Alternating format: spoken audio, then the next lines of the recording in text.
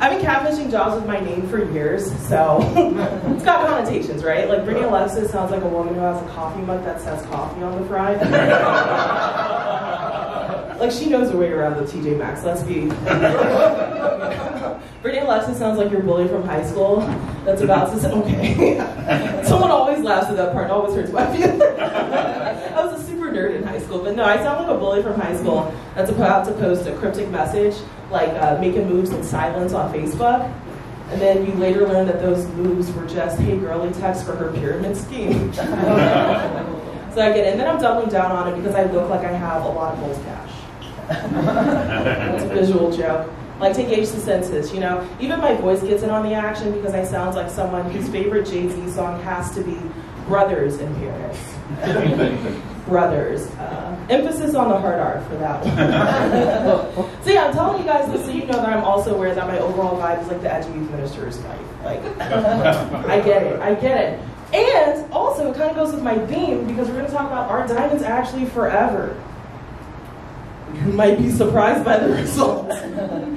But yeah, so the point of this presentation is to question our beliefs, where they come from, and why we believe them. That's what the point of the presentation is. The point is not for me to tell you that you're wrong or to shame you. And after we get into the presentation, you'll realize why that is, because I'm not going to be the reason why people do or do not buy diamond engagement rings for their significant other. You cannot use this presentation to tell your partner, see, Brittany didn't say anything. No, she didn't. So, I do want to ask a couple questions, and by rounds of applause, please answer these questions. Have you ever been told that a diamond ring is necessary to propose? Have you ever told that a diamond ring should at least, the diamond engagement ring specifically, should at least cost 1 month's salary or more? And have you ever been told that a diamond ring's size indicates the value of the relationship? All right. Do I have any people who are like particularly like very strong, like I want a diamond ring or I want to buy a diamond ring? It's cool. I'm not going to judge. I just want to ask a question. Does anyone have it? If not, I'll move on because you guys seem scared. I'll move on. So let's talk about it. Let's talk about the origins of diamond engagement rings. So diamond mining dates back to the 14th century, but up until the 1870s, when large deposits of diamonds were located in Kimberley, South Africa, they were really just only aligned with this aristocracy. Like only the really rich people were wearing these diamonds. By 1887, De Beers Consolidated Mines, which was then headed by a 27-year-old Cecil Rhodes, they bought all the mines in, yeah, because we're going there. They bought all the mines in Kimberley and began down the road of shaping the diamond industry as we know it today. So, really, when did this, tradition of buying diamond engagement rings begin? So one thing led to another, which is a pretty easy way to just get from the 1870s down to like almost the 1930s. And the diamond industry was seeking to rise in the 1930s landscape, and you might recognize the 1930s as a time where a couple of things were going on. Namely, the Great Depression, and the idea of rugged American individualism. So you have a lot of poor people who are not able to buy basic necessities, and we want to sell them diamond engagement rings. How are we going to do that? And just to showcase that a little bit, I want to show you how hard it was for all of the companies. Like, all of the companies were struggling at this time. So this is a Scott's toilet paper ad. And basically, this ad is telling you that there's this new disease called the toilet tissue disease. If you buy cheap toilet paper, you're going to the hospital, and you're getting rectal surgery. And you don't have to, it's actually called the infamous black glove ad. And here's just an excerpt from it. The annual reports issued by public hospitals show an astonishing percentage of rectal cases, many of which require surgical treatment. 65% of all men and women suffer from some form of rectal illness. Many of these cases are directly traceable to inferior toilet tissue.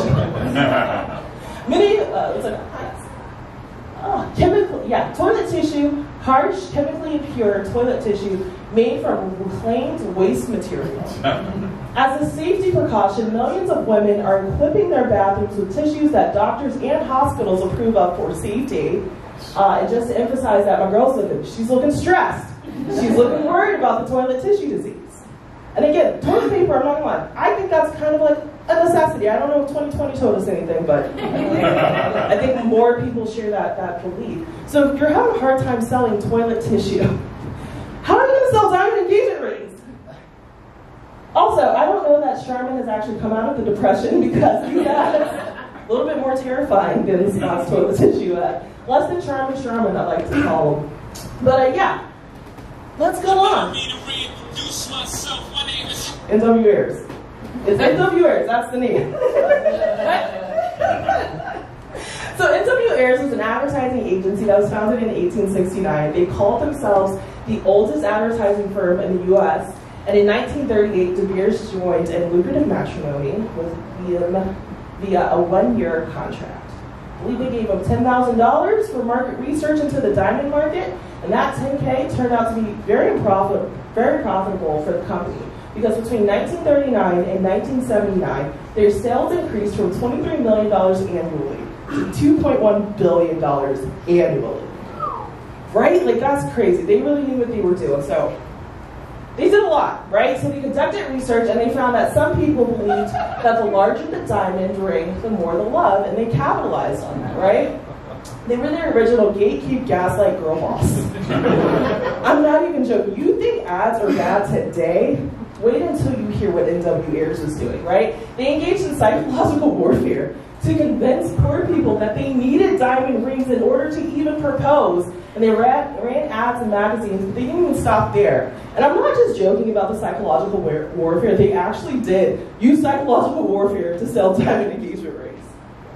So this is one of the first ads that they ran in August of 1939. It was a ladies' home journal. And this is just an excerpt from that ad. This is their Christmas, ad. And basically it's saying, you know, just to go down a little bit, no human experience holds more delight than the culmination of a childhood's remembered bliss and the dawn of a Christmas betrothal Christmas morning. Right? So, engaging on Christmas, that's great. You know, the diamond that marks this unusual day must be splendid indeed. For here's an anniversary that will never dim or be forgotten. They then go to say that the young man choosing such a Christmas gift as his engagement ring should make it expressive of the day and the future he anticipates. And to do so, he needs to be guided by a few simple precepts. So you have to go to a reliable merchant, look for the value in color, radiance, depth, and fine cutting, as well as in the carat weight. What's interesting about this is not only they're telling you you need to have a really nice engagement ring to propose, they're also telling you how to buy it and where to go to buy it. It's pretty good ad. But let's keep going. The next thing they did was the Great Artist Series, and basically they would align themselves with artists. I believe that this one is Salvador Dali, and this advertised, no, Pablo Picasso, oh my goodness. In this one, Pablo Picasso, they used this imagery of a child and their mother to show timeless love.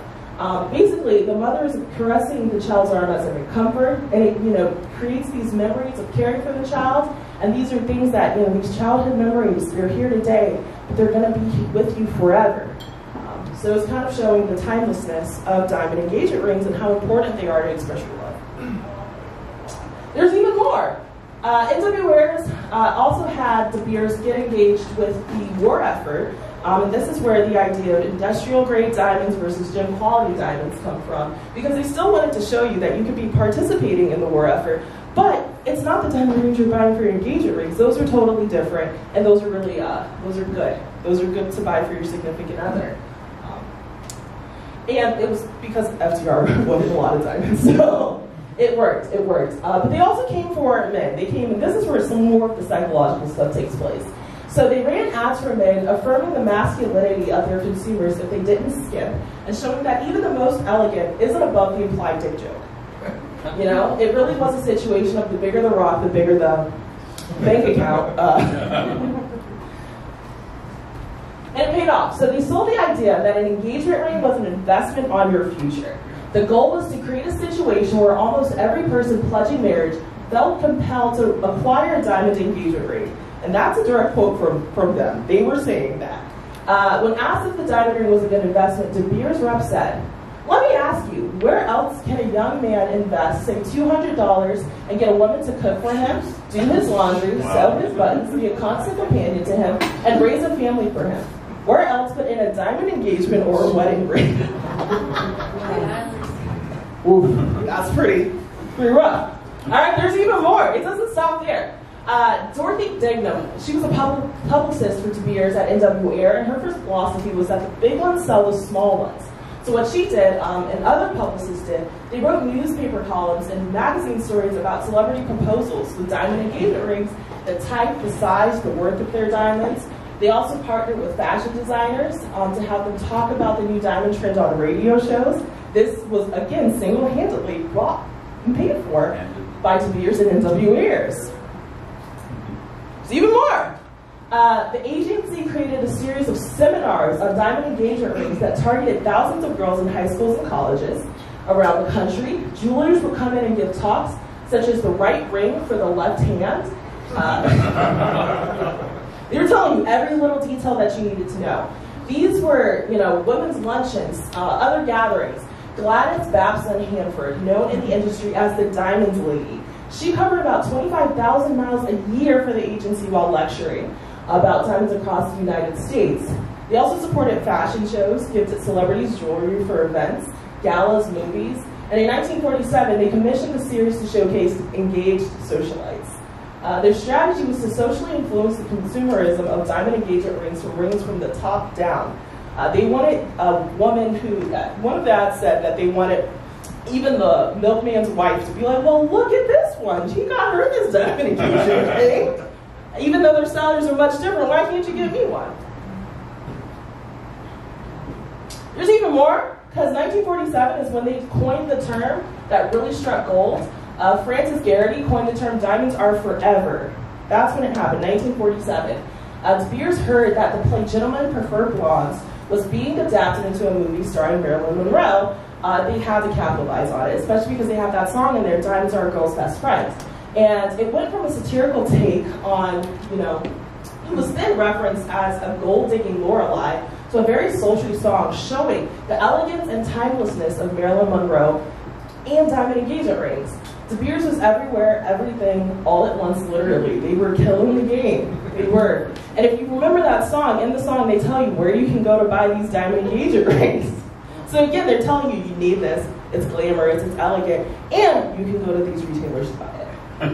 So yeah, they were not only just telling you to buy diamond engagement rings, they were also telling you exactly how much to spend.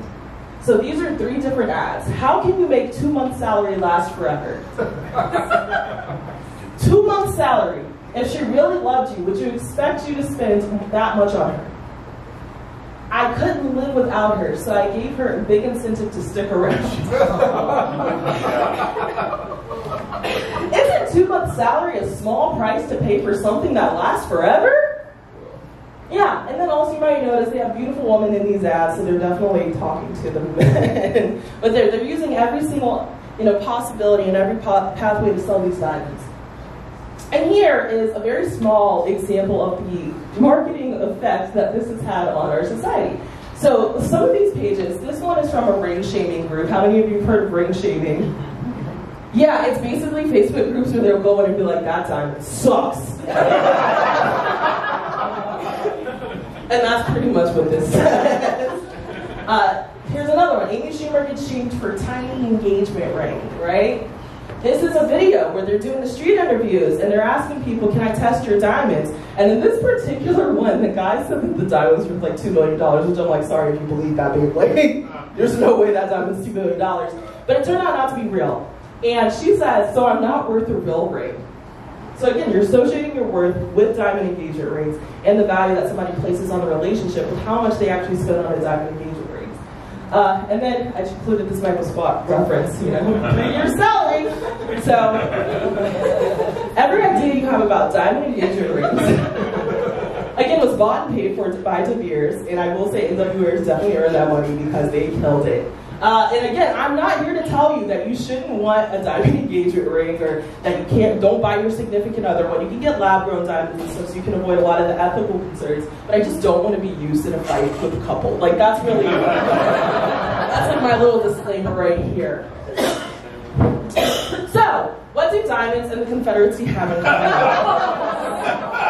Put a little switcheroo on you. Didn't know I was going there. I got you. All right, nothing lasts forever. That's what we have. That's what we have in common. I think that might be one of the few things they have. So the Confederacy lasted 4 years, and I have made a non-existent list of all the things that I know that have lasted longer than the Confederacy. The Golden Girls. That's number one. Rickrolling. That's been around longer than the Confederacy. The year 2020 somehow lasted much longer than the Confederacy. My crush on Nick Carter also lasted longer than the Confederacy, as well as my crush on Little Romeo. That lasted, and this meme. This meme is older and lasted longer than the Confederacy. So, how has the Confederacy endured? Winston Churchill is famous with quoting, "History is written by the victors." And I know you're asking, didn't the Confederacy lose? Yeah, they did. They did lose. But white supremacy ideals did not. You've probably heard, it's not history, it's history, not hate. We can't take down monuments because they're history. So I want to talk about that just really briefly. So these are the total states at the time of the Civil War. There were 32 states, right? This is how many were in the Confederacy. That's 11. The first number was 32. And like I said, I went to law school. I didn't go to math school. That does not add up to having 31 states with Confederate monuments. Seems like a gross. Just seems the numbers. The numbers are just not making sense. They're not numbering for me. So why? Why is that? Well, gaslighting is part of it. We'll get to that. But why? It's because money talks. The majority of those monuments were built far after the Confederacy ended. They were built like 40 years afterwards, between 1890s and the 1950s. So not during the Civil War, which again lasted from 1861 to 1865. They might even be more of the OG gaslight girl bossers. They gate-kept information. One of those things is the same forces that took over public spaces to erect monuments to the Confederacy and its white supremacist tenants also kept a tight grip on the history taught to Southern pupils. So you might have heard of the United Daughters of the Confederacy. They spent a lot of time and money going through and raising all these new ideas about the lost cause, reshaping textbooks, which included, again, a strong emphasis on that idea, views of the Civil War and Reconstruction, which again glorified white supremacist foundations of the Confederacy, and they were used to justify segregation and authoritarian Jim Crow governance. As a matter of fact, they've done such a good job at reshaping that I got kicked out of the Confederacy Facebook group for quoting the second, I quoted the Vice President of the Confederacy that said that, Stevens, it said that the Confederacy was built on the cornerstone of the idea that, black people were inferior to white people, and they got so mad at me they blocked me. Not even being black was enough to do that, but quoting history, it was, which is insane, right? Gaslighting, where's that coming into play now? It's the history, not hate argument. This is actually a statement from the president of the Daughters of the Confederacy saying that they denounce white supremacy. The daughters, I'm just like, if your great-great-grandfathers heard that, they will be so mad right now. That's not what they were fighting for, man. And also, what about stuff in Confederate states? Because we're talking about monuments just generally, but it's not as simple as it seems either. So you see that this is the South Carolina State Legislature. There's a Confederate flag that was above it. You think that Confederate flag happens in the 1800s? Absolutely not. It was actually erected in 1961. And many believe that it was, in retaliation to the Civil Rights Movement. The longest filibuster, Strom Thurmond, and it was against the Civil Rights Act of 1964. And his son has now said that he's over the flag. He's over it, guys. So we can just be done with it. But yeah, that's just wanted you to challenge your ideas. That's it. That's all I have.